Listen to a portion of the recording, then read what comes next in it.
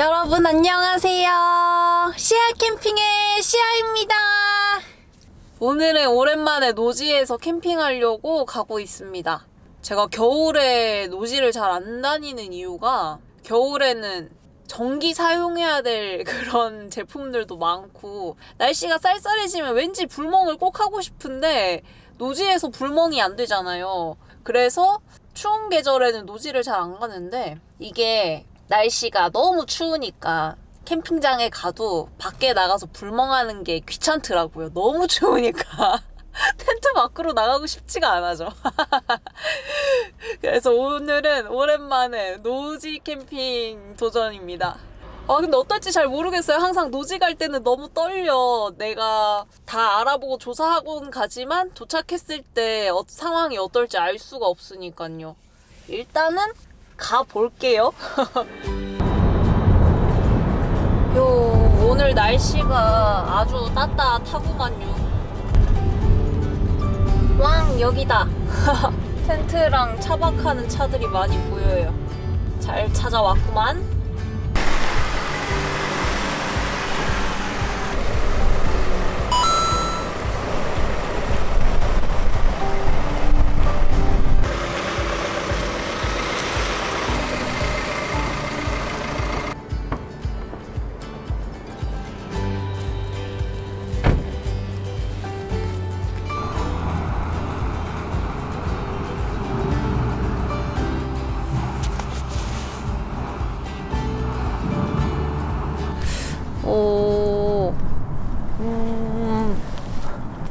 대강 아무데나 자리를 잡았습니다.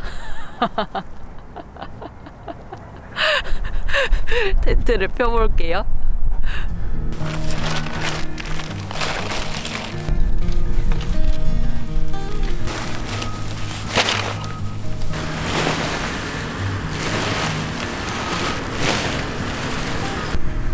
매번 캠핑장을 가도 되게 구석진 자리만 예약해서 캠핑하다가 이렇게 벌판 뻥 뚫린 한가운데서 텐트 치려니까 너무 어색한데?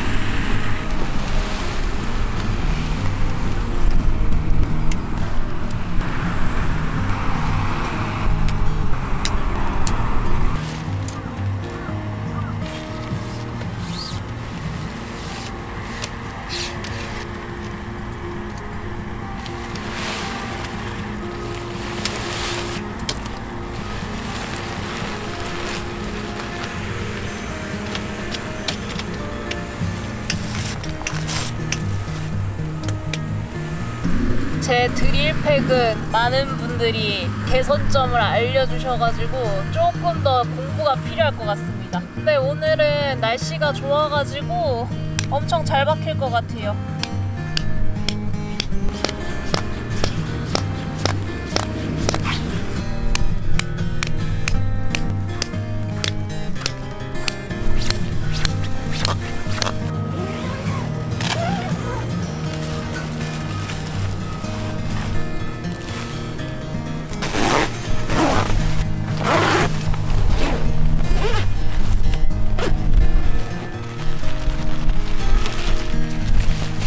이러면 불안한데 바람이 좀 있구만.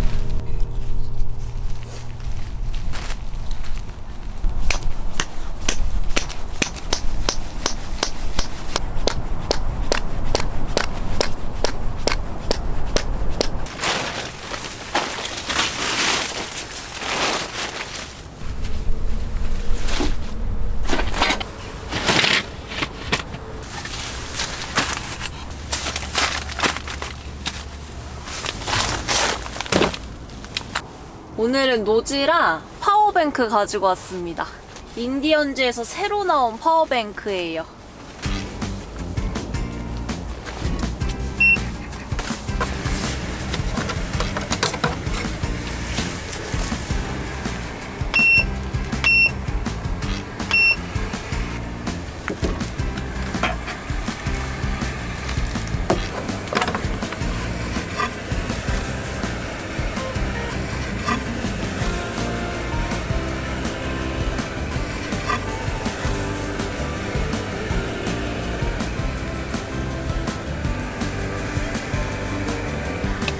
일단 카메라 배터리부터 가장 급하다.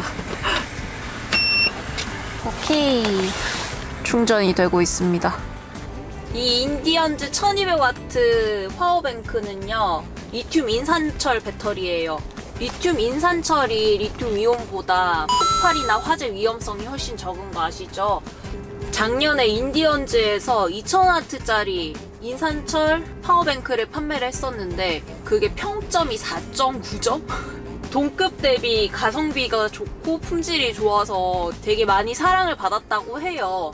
그래서 올해는 1200W짜리 제품을 새롭게 출시를 하게 됐는데 딱 보시면 색깔이 아이보리 컬러 예쁘죠? 여성 캠퍼들을 겨냥해서 만든 제품이라고 합니다. 이 아이보리 컬러는 한정판이고요. 3월 이후에는 블랙 컬러도 출시가 된다고 합니다. 근데 저는 이 아이보리 색이 예쁜 것 같아요. 파워뱅크들 다 막 새까매가지고 좀 너무 투박해 보인다고 해야 되나? 근데 얘는 그런 느낌이 없어서 좋아. 예뻐 예뻐. 뭐든 예쁜 게 좋은 것 같아. 이 파워뱅크가 동급 다른 파워뱅크 대비해서 한 30-40만원 정도 가격도 저렴해가지고 얘도 큰 사랑을 받을 것 같습니다.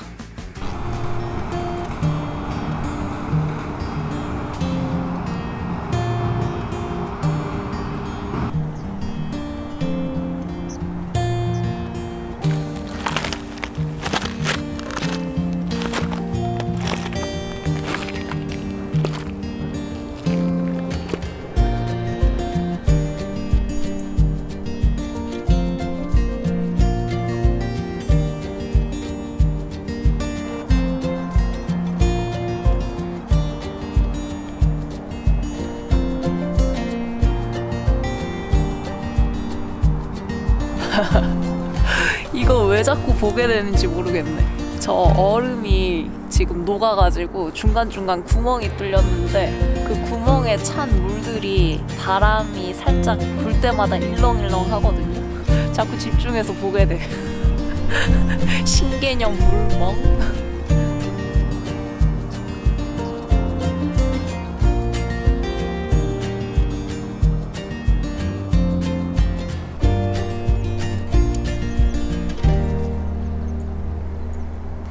이번 겨울에도 빙박이 하고 싶었었는데 이 강에 얼음이 다 녹아가는 걸 보니까 올해는 쉽지 않겠어. 다가올 겨울을 다시 노려봐야겠어요.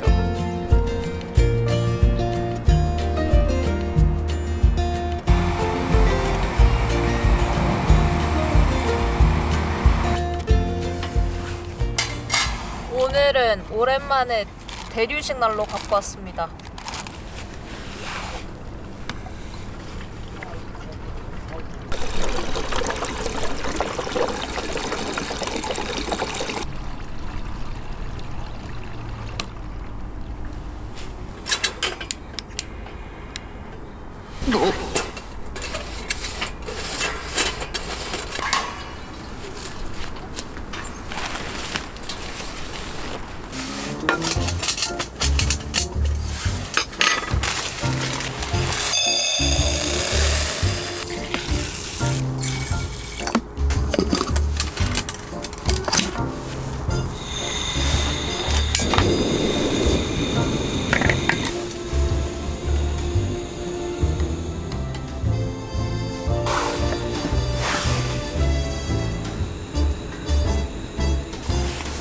이번에 다이소에서 가방을 좀 많이 샀어요.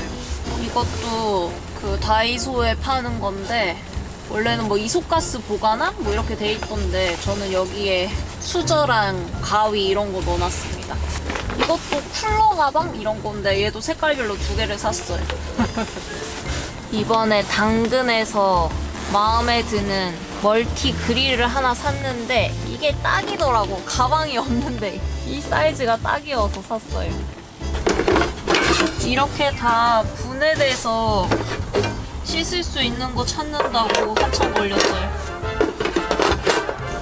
이렇게 양쪽에 불을 이걸로 따로 조절할 수 있거든요. 한쪽 인당 600W씩 해서 1200W거든요.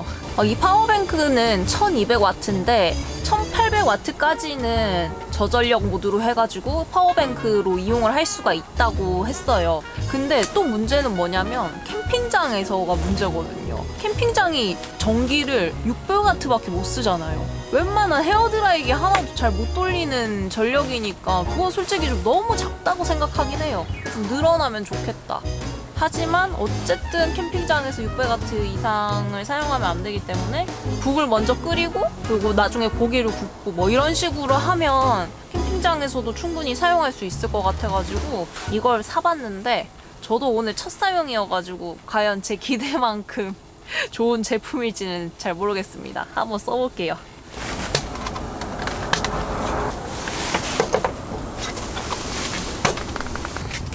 몸보신 하려고 장어탕 사왔습니다.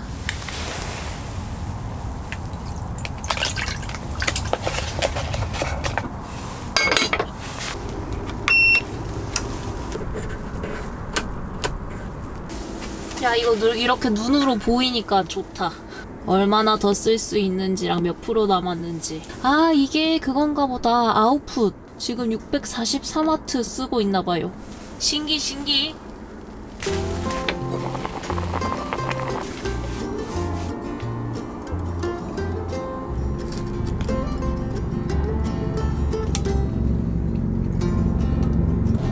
오늘은 소고기 먹을 겁니다. 한우 샀다요, 한우. 아주 맛있겠죠? 불을 먼저 올려야지. 아, 마음이 급한가 봐. 불판이 덜 달궈졌어.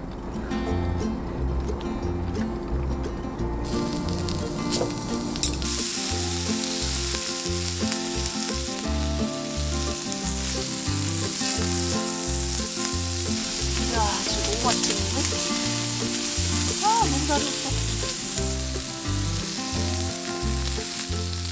바로 먹어야 돼. 감사히 잘 먹겠습니다. 오, 신나.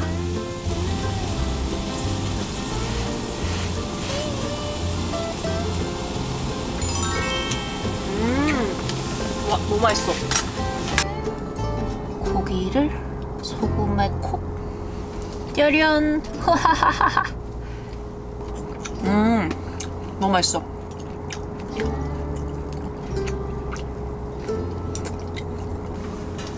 찌개는 무슨 맛일까?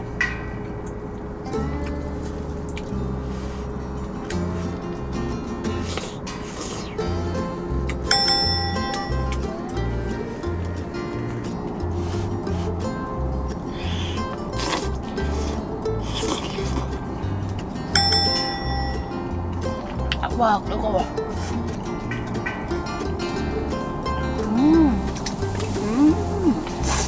맛있어.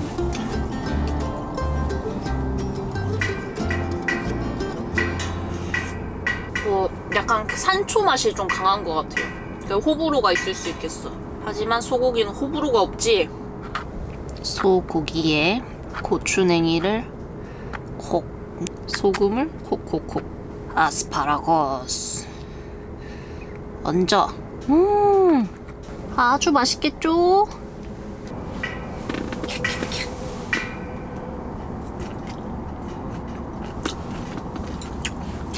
맛있어.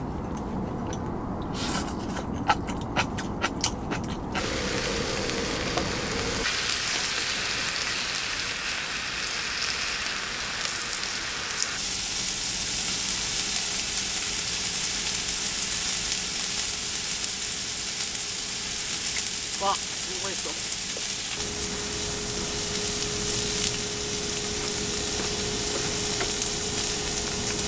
굿.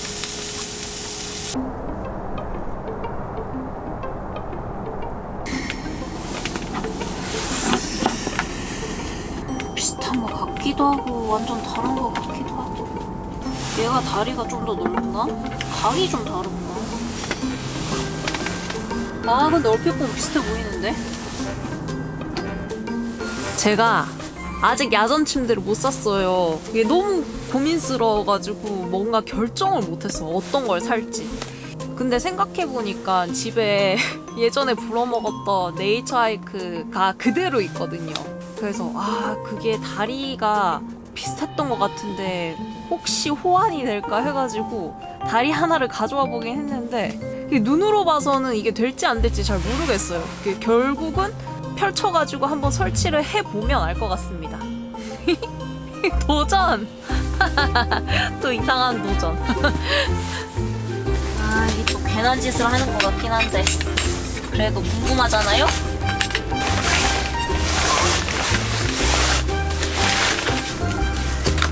과연 딴딴 띠르른 찐찐 찌르린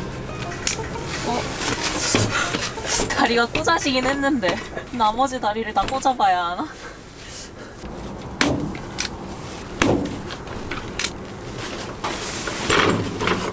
손인데?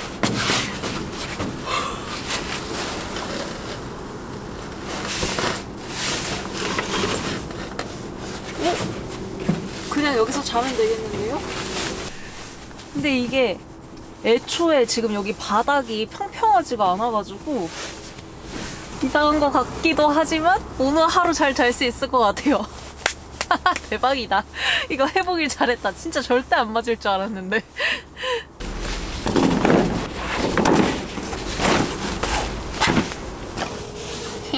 장난감 갖고 왔어요. 이거 애기들이 좋아하는 거. 나르면서 불 나는 그건데.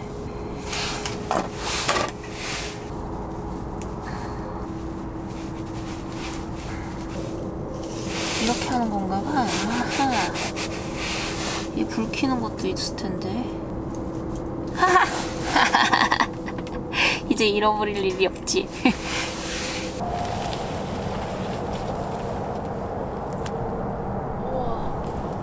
별이 되게 많아. 엄청 잘 보여.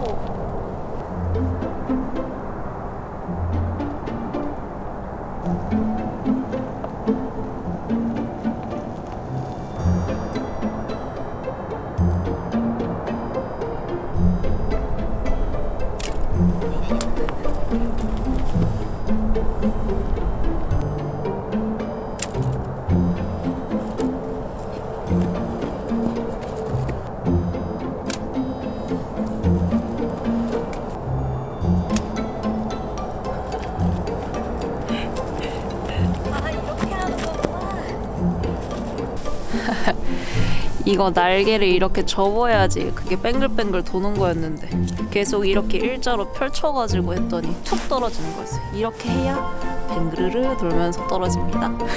재밌어. 예, 애기들이 자꾸 하는 이유가 있구만. 아야.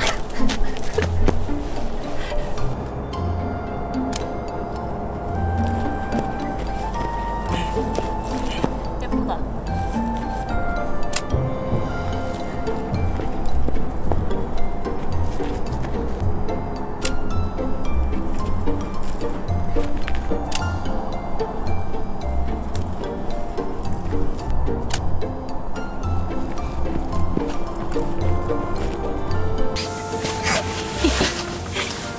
재밌었다.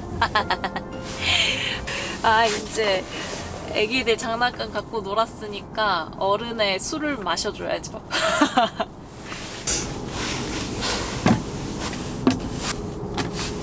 따란. 대빵 크죠?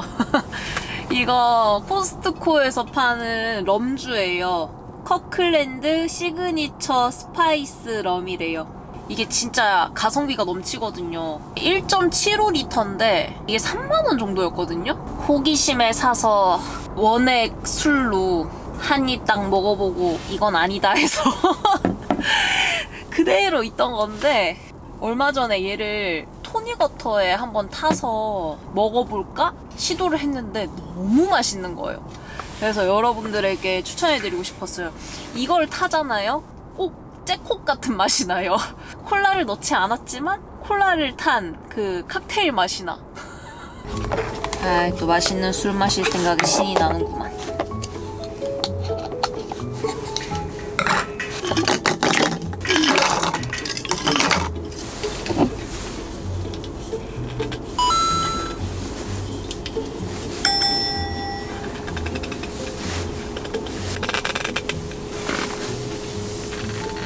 술을 못 따서 못 먹겠는데?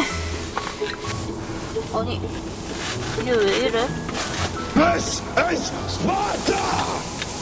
아, 됐다. 못 열어서 못 먹는 줄. 이씨. 아. 냄새가 단데 독한 냄새 나요. 진짜 꿀처럼 단 냄새 나거든요.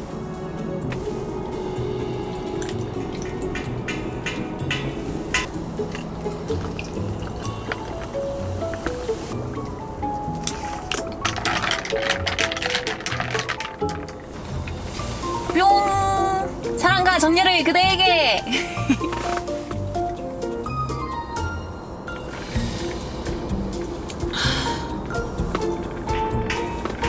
아주 음료수 같고 그냥 맛있습니다. 오늘은 이 술 한잔 하면서 영화 간단하게 한 편 보고 자려고요. 파워뱅크가 65% 나왔네? 근데 이게 전기장판 깔고 자야 되는데 얘가 몇 와트더라? 얘는 45와트. 파워뱅크도 컴퓨터처럼 이 전원이 켜져 있는 것만으로 본인이 소비하는 전력이 있대요. 얘도 지금 켜져 있는 상태니까 뭐 여기 파워 버튼에 불도 들어와 있고 LED 창에 글씨도 나오고 아무튼 파워뱅크가 작동하기 위해서 소비하는 전력이 있을 수밖에 없잖아요? 근데 그 생각을 진짜 아예 못했어. 그리고 전기 제품이 DC 제품이냐 AC 제품이냐에 따라서 사용할 수 있는 정확한 시간이 달라진다고 하더라고요. DC는 12V 제품이에요. 그리고 AC는 집에서 흔히 볼 수 있는 220V, 그거를 AC라고 하는데요. AC 제품을 사용할 경우에 12V에서 220V로 얘가 전환이 돼야 돼서 이 전환되는 과정에서 또 루스가 발생한다고 하더라고요. 그래서 지금 이게 이게 근데 여기서 얼마나 루스가 발생하고 있으니까 한 80% 정도 사용한다고 하더라고요. 그래서 24시간 넘게 살수 있네요. 근데 지금 파워뱅크가 25%가 나왔거든요. 그럼 폴딩이 좀 모릅니다. 지금 14시간 정도 살수 있어요. 만약에 지금 거의 파워뱅크 쓰지 않잖아요. 충분히 지금 10시간, 14시간 넘게 이 정도면 영화 충분히 보고 노트북 한 2시간 사용하고 해도 아침에 자고 일어날 때까지 저 파워뱅크가 문제 없이 잘 돌아갈 것 같습니다. 파워뱅크는 좀 어려워. 약간 수학이 필요해. 또 막 이렇게 계산하다 보면 파워뱅크 무조건 용량 큰 게 최고구나 막 이런 생각 들잖아요. 근데 딱히 그렇지도 않은 것 같아요. 일단 용량이 크면 클수록 안에 들어있는 배터리 개수가 더 많으니까 당연히 가격이 더 비싸지고 그리고 수납이나 이동할 때 생각하시면 자기가 딱 쓰는 양을 잘 계산해가지고 맞는 용량을 사는 게 좋은 것 같아요. 무조건 크다고 해서 좋지도 않아.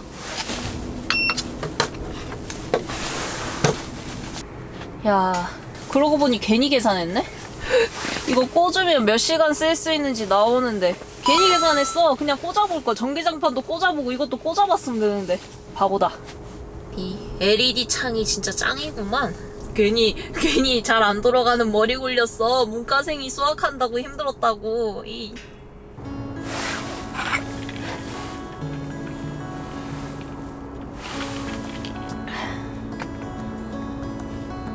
헤어질 결심 볼래요? 헤어질 결심.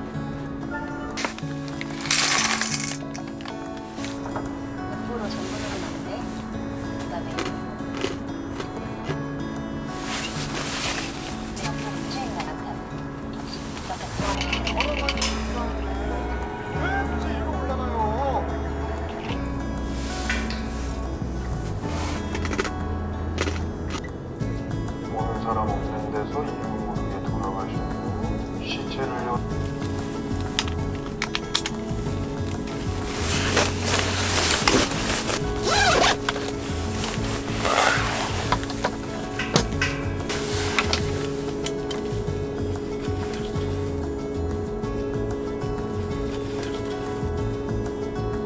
오, 신기해. 고온으로 하면 6시간. 이건 너무 뜨겁지 사실. 이 정도 해도 될 것 같은데. 오케이, 9시간.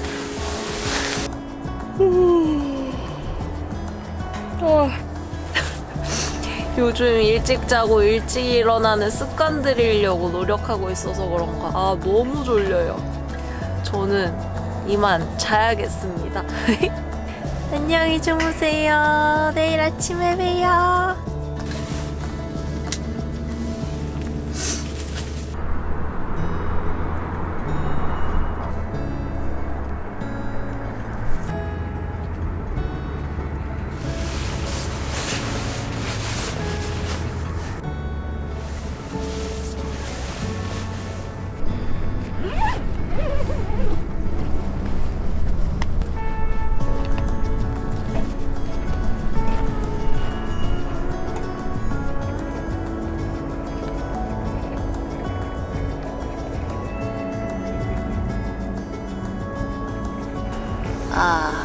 여러분 안녕히 주무셨습니까?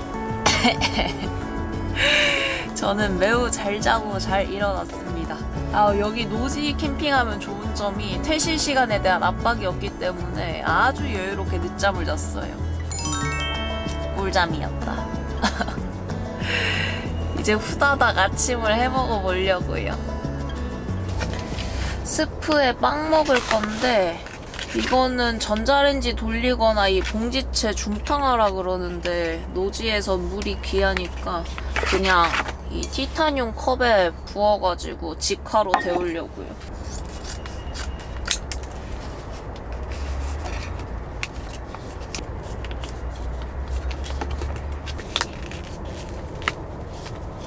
포테이토 치즈 스프라고 되어 있던데 되게 뭔가 꾸덕해 보이죠? 혹시 탈지도 모르니까 물을 살짝 넣어서 끓여야겠다. 이렇게 하는 게 맞나 모르겠지만 맞고 틀린 게 어딨어요, 그쵸? 제가 하고 싶은 대로 하는 거지.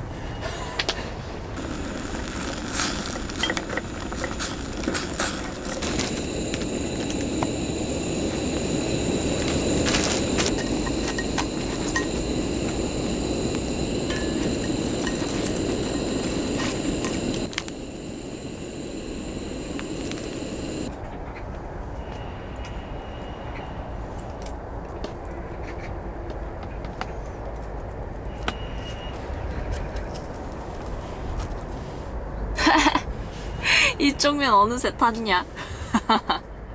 그래도 먹을 거야. 캉캉캉 잘 먹겠습니다.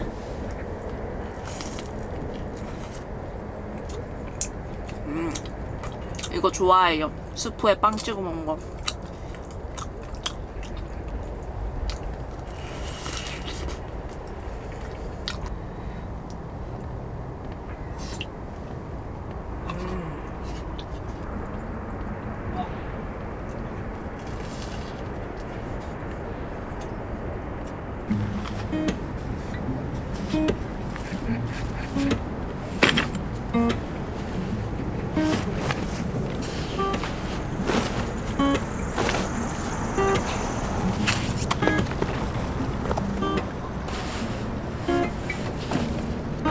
결로가 너무 많이 떨어져서 이거 집에 가서 말려야 될 것 같아요. 그래도 어제 이 삼색 다리 조합으로 아주 잘 잤습니다.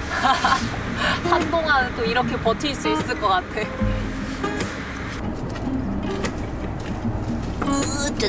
아이고. 파워뱅크 진짜 이래 보여도 꽤 무겁습니다. 저는 이거보다 용량 더 큰 거는 아마 무게 때문에 편안하게 사용하기 힘들었을 것 같아요. 지금 이 정도가 딱 좋은 것 같아. 용량도 적정하고 무게도 딱 적당해. 집에 가면서 충전할 거라 미리 선을 꽂아둘게요.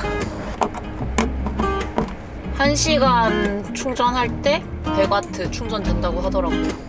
뭐 집에서 이게 충전해도 얘가 고속 충전이 돼서 2시간이면 완충되니까 상관없긴 한데 그래도 뭔가 아까운 느낌이니까 꽂아볼게요.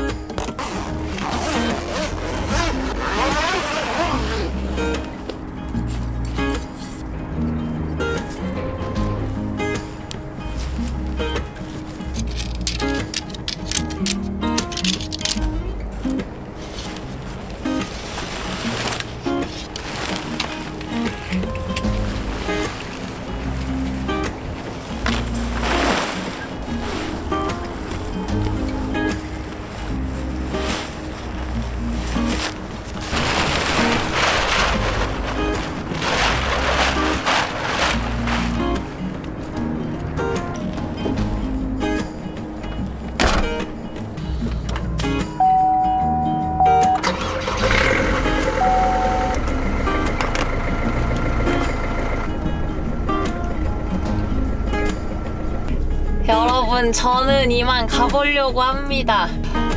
괜찮은 노지를 찾는 건 괜찮은 캠핑장을 찾는 것보다 더 어려운 일인 것 같아요. 오늘 진짜 오랜만에 노지에서 캠핑했는데 제 생각보다 이 장소가 조금 아쉽긴 했어. 그래도 알차게 매우 재밌게 놀다 갑니다. 오늘도 영상 봐주셔서 감사하고요. 우린